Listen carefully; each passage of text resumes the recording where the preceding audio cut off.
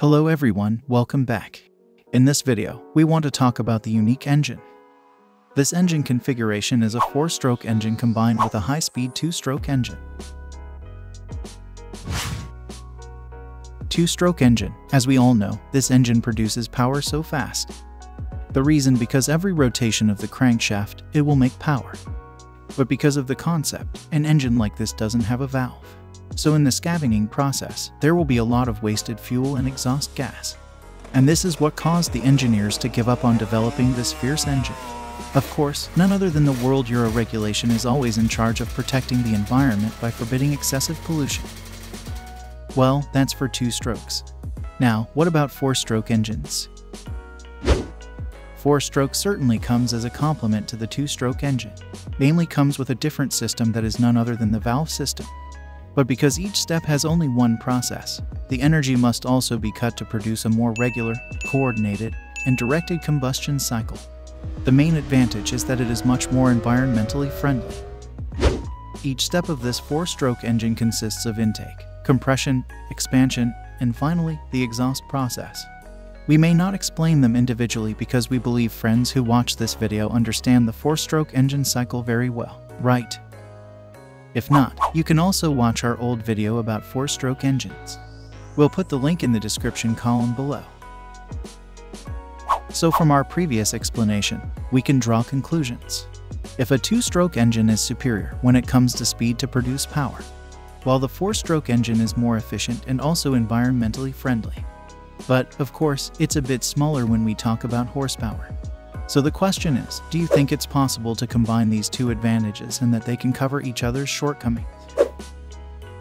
Now, this question is what made the engineers think hard and finally gave birth to the concept of the D-cycle engine. To be precise, from the company Jan's engine. But this is like the name. It's just a concept, and hasn't been realized until now. Namely, a 4-stroke engine combined with a 2-stroke engine mechanism. As we can see, the parts and components used in this engine look very complex, even more complicated than a 4-stroke engine. We haven't discussed the working system yet. Because of the concept and the parts, we can see a significant weakness too. That is the scariest weakness for all investors. Nothing else, that is costs for production, assembly, and R&D. But it's not good to judge a work as terrible or failed without a more detailed explanation, right? So, now let's just go in and discuss the working system. Now we will discuss the parts first, so that it will be easier to understand. The first part is a pedestal that is a crankshaft, just like the components in the engine in general. Then the second, there is the main connecting rod which has 2 branches. Then there is a unique piston with a hole on its surface. More or less, these are the parts that are somewhat identical to the standard 4-stroke engine. And now, we turn to the external parts as an additional part of the 4-stroke engine. The first is the D-cycle camshaft to move the arm connecting rod. There's also an external connecting rod and also a crown piston. These 2 devices are connected to the timing gear with a rotation ratio of 1:1. And 1 again, there is a spring, which serves to pull the connecting rod arm to its original position. Now continue to the valve section.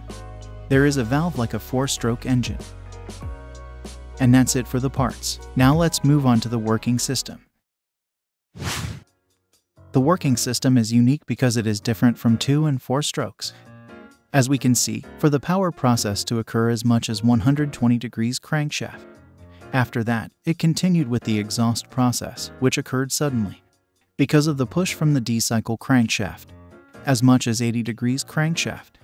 Then intake as much as 65 degrees crankshaft. And compression as much as 95 degrees crankshaft until it reaches a point of 360 degrees, and the power cycle repeats itself. So that's it for the working system of the D-cycle engine. A concept combination of 4-stroke engine with a fast cycle 2-stroke. But well, as you can judge for yourself due to its high complexity, from the configuration of this engine and the many components used, it's definitely not just complicated, but it also makes the weight of this machine increase. If we flash back a little, the D-cycle has a spring to restore the position of the connecting rod. This will definitely result in a lack of efficiency in each power cycle. And lastly, because this system uses a spring in the valve, this engine can also be classified as prone to valve floating. Of course, this will be fatal because it will cause a collision between the piston and the crown. Furthermore, the increase in frictional force in each power cycle will cause damage or wear faster, which means the durability of this engine must also be questioned. And if we try to imagine and assume that this engine can produce high torque and horsepower compared to these shortcomings, it seems that the energy generated will be used a lot to move all the existing components before it can reach the wheels of the vehicle. This means it can be said that the thermal efficiency will be very low. But even so, that doesn't mean this engine is terrible. Maybe this engine can also function under certain conditions. We don't know. But beyond that, we deserve to appreciate the work of the engineers who have made the concept of this engine. And maybe in the future it will be further developed. And hopefully, this engine can still be developed in a better direction. Okay, maybe that's all the information we can provide in this video. As usual, don't hesitate to share your opinions and criticisms in the comments column below. I'm Carrier, see you in the following video, and thanks for watching.